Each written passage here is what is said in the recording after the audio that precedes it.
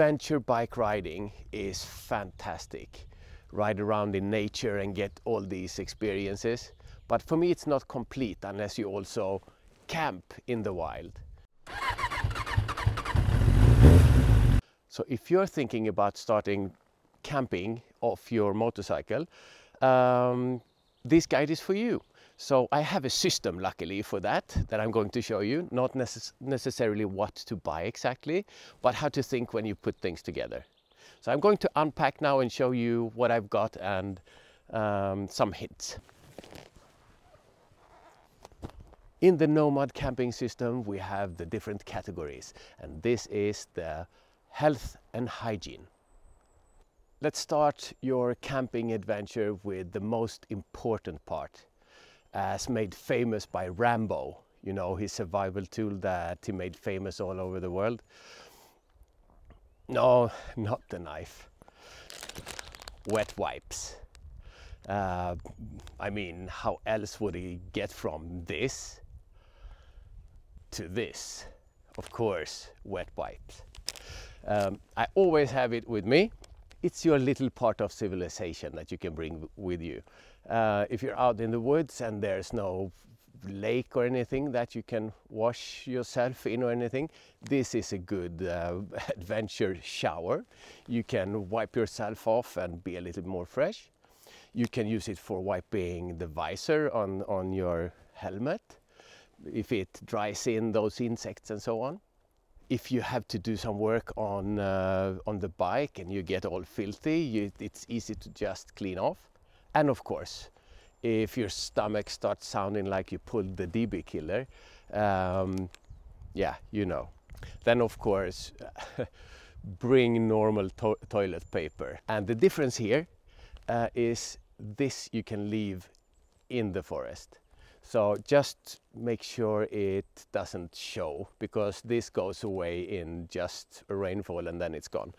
The wet wipes, they don't decompose. It can take years. So you need to bring them with you and put them in the trash. And your friends appreciate if you put them on the fire, the little stained wet wipes around the cozy fire. That's a given hit. And also bring your first aid kit. I hope you don't have to use it because you crashed so badly on the bike. Of course, this is good for that too.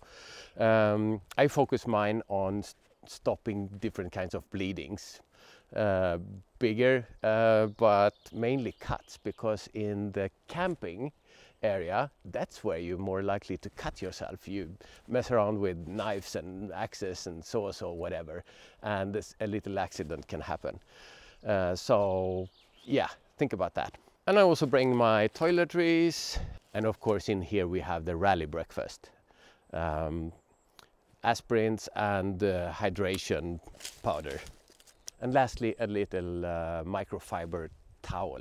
It's actually quite big, this small one. Like that. Works great and dries in a second. Okay. Now let's have a look at the next category, which is the wardrobe.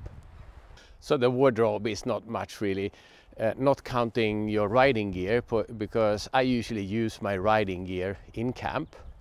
But if I go on a longer trip, it's good to have some civil clothes. And I have, yeah, small pack bags like this.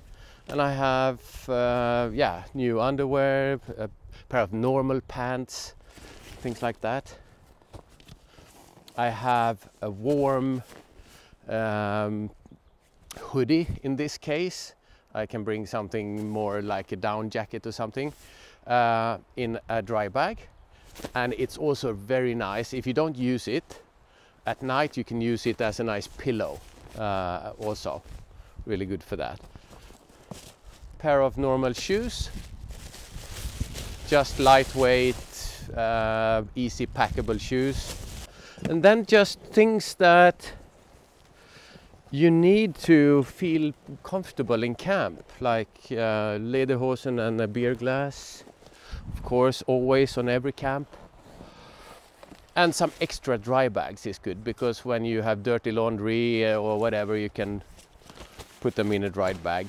You can even wash your clothes in the dry bag. Put your dirty clothes in here, some washing powder and water, seal off, and just shake it like you mean it. Then you get to eat, and just think ahead for the night. What do you want to eat and drink in your camp? And one of the most versatile and quick things to get is one of these gas burners, because they are so small and they're very fast. So you can, if you just want some coffee on the road, you just bring it up and you have hot water in no time. And a lot of the food that you can buy is just add hot water and you eat. Turn up the gas, light it, add some water in the bowl, and voila, in about 1 minute we have boiling water. And if I just want a quick lunch, I get one of these and just, yeah, you open it a little bit, pour in the hot water, and you're done. This was the first thing I got, and then of course you want to go cozy camping. And in Sweden you have all these shelters and everything with the fireplaces already made. So of course you can go around, gather some firewood and make a real fire when you have time. That's what you do in the evening. But this is good for on the road, for the morning coffee and things like that. So yeah, I think this is a must-have. Okay, so to expand from that, it's good to have something to eat with. A simple spork, need that to eat stuff, of course. If you want to be a little bit more civilized, I bring a plate. So this is all the stuff I have now. I don't bring everything all the time, but just to show you where to go. And if you're in camp and you make a fire, that's I guess what you want to do. So then you need ways to make fire, not a problem. You gather firewood, make a fire, and then you can bring some stuff. I like, my favorite to bring is my little skillet. Folds neatly and you can cook nice stuff on it. These small bottles I bought from it's for traveling. If you go by airplane, you can buy small bottles like this to put in your luggage that have a small enough quantity so they won't take it from you. So this is good to have. I have some washing for dishwashing detergent and some oil for cooking. And that's also good if you want to grease the rim if you have a flat tire or something like that. Coffee grinder and a little filter that you can put in the mug. Also something, this is all optional. A mug, some spices. If I tend to bring these things, does not take any space to put them in a bowl like this and put a lid on it. So it looks big and bulky, but if you use it for storing stuff, it's not much. So this you can put on the fire and do some cooking. Yeah, and of course a little knife is always good to have, both for eating, cutting meat and doing things around camp. I used to have the cool green camo or whatever, cool looking knives, and then you drop it, and I never found it again. So whenever I can choose something colorful, I do that because it's easy to see where you put it. So that's a good tip also. So a little knife is good. And when you're gathering firewood, you may find dead logs and stuff like that that you can make fire out of. And then it's good to have something bigger than this knife to cut pieces up and stuff like that. And for that you can have a little saw and saw up stuff. It's good if you also, if there's something over the road or whatever, you can have that with you. And also you have these really nice outdoor axes, these small axes that are very versatile in camp. I saw Thomas Hansen had one of those in his video.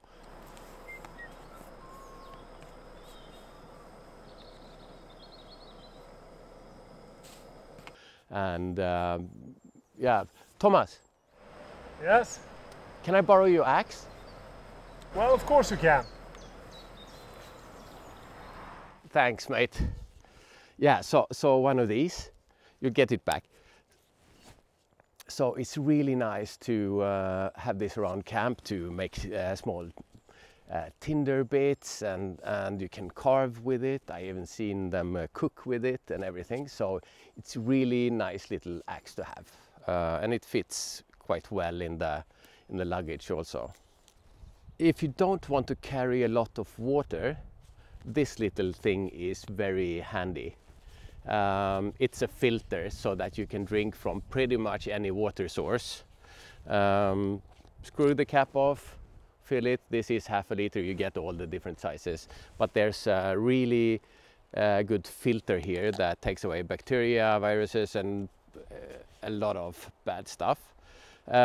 Screw it on, drink directly from it, or use it to squeeze out into your water bladder or your coffee, water, or whatever. So if you don't want to bring a lot and you have access to water through a stream or a lake or whatever, these are really handy to use.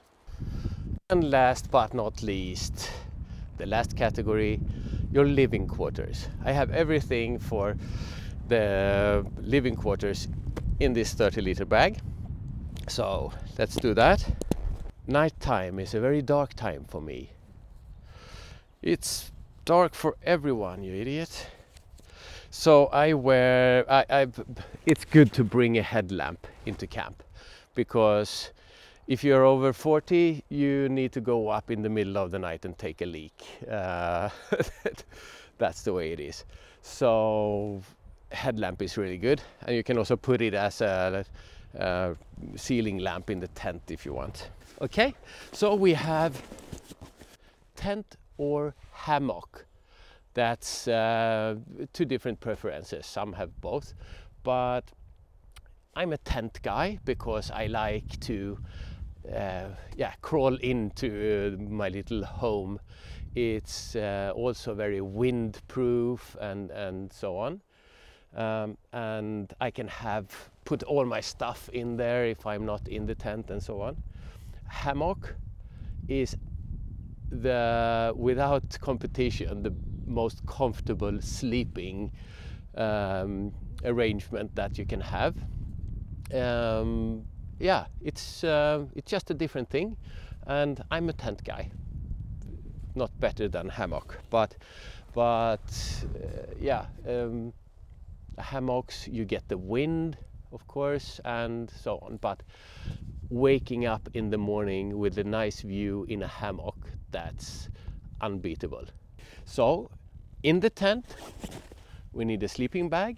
This one is quite cheap. This is my summer sleeping bag. Goes down to +5, so that's okay. Quite cheap thing. I don't spend a lot of money on my stuff. This is about 40 euros, a little less. This tent was 130 euros. But where I spent my money was on the sleeping pad. I will show you that. So I will not do the tent trick today because I will show you what I like about this tent. Because when it comes to tents, it's you have different types of tents. You have the teepee tent, you have the tunnel tent, and like this one, this is the dome tent, which is quite easy. The actual tent, and the poles, and the tarp. Yeah. So let's put up this tent quickly.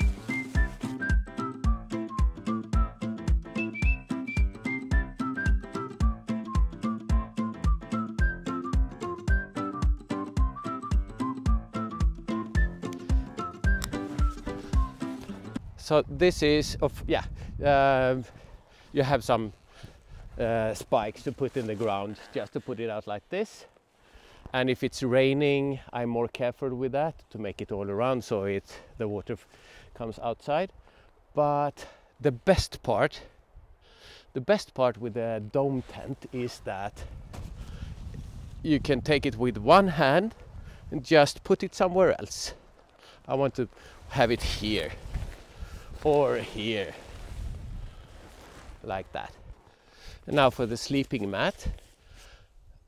This is the most expensive thing of all the things here. Not by much, I think it was also 130 euros. But this has awesome insulation. It's graded for down to -25 degrees, and it's 9 centimeters thick. And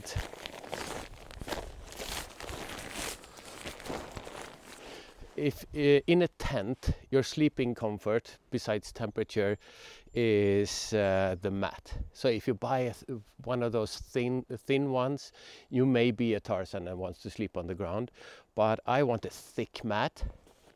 And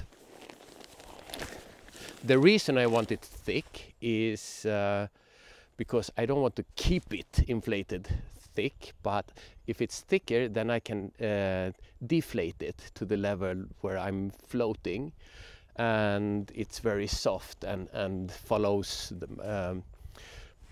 my curves. It's the CPR method, like this. Yeah, you took the leg.